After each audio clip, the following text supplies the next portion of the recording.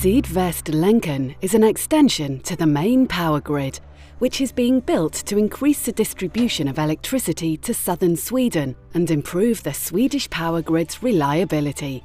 This new network extension will also allow for new types of electricity generation, for example, from wind farms, to be supplied to the power grid. Sydvästlänken has a total length of 430 kilometres, consisting of both overhead and underground power lines. NCC was commissioned to install the underground DC power cables over a stretch of 190 kilometres between Hurva in Skåne and Barkeryd in Småland. The task included the transport, pulling out and installation of 4 parallel DC power cables that would be able to transmit 2 by 720 megawatts at a voltage of 300 kilovolts. The power lines had to be ready in less than 2 years. Land availability, road building, excavation and cable installation were all handled simultaneously in order to keep to the time schedule. Min tanke med det hela, det var det att jag ville ta och vara med på det här, för det här är riktigt häftigt. För min del så var det bara ett måste att jag skulle vara med och få köra på det här.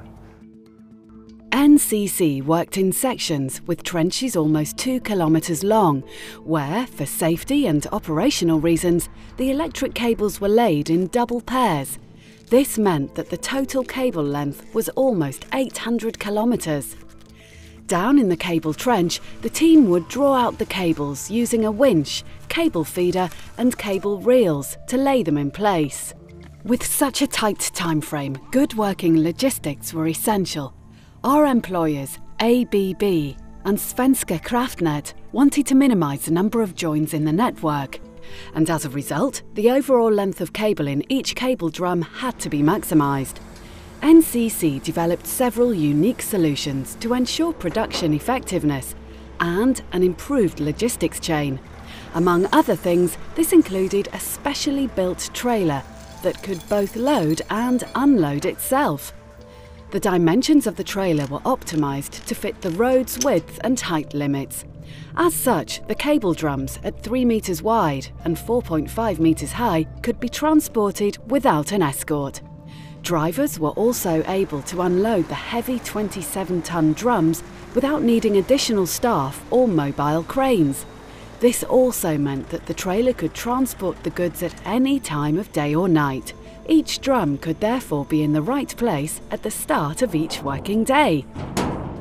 In order to avoid the time-consuming procedures of placing the cable drums using traditional reeling and placing equipment, we also developed special under-rollers, which made it possible to loosen the cables and prepare to unreel them quickly. We also developed our own methodology for cable control. In all, these led to significant time savings and a safer working environment where things like heavy lifts can be avoided. Jag har inte träffat något motstycke till detta så bra som vi har lyckats just i detta projektet. Inte minst arbetsmiljösynpunkt. Vi har haft väldigt få tillbud, inga allvarliga tillbud överhuvudtaget.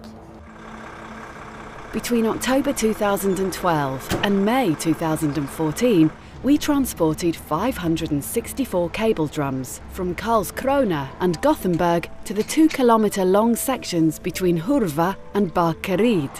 The underground parts of Sydvästlänken have mostly been laid near to existing infrastructure. In order to go under roads and watercourses, the cables were placed in cable ducts. The ducts were then filled with bentonite in order to dissipate heat and minimise energy waste. At the same time, 2 fibre optic cables were also installed to measure temperature and communicate between end stations. The 190-kilometre-long DC power cable between Hurva and Barkeryd is the world's longest and most powerful underground cable link. NCC had previously laid similar cables in Sweden, Poland, Estonia and Finland, but this was clearly the longest.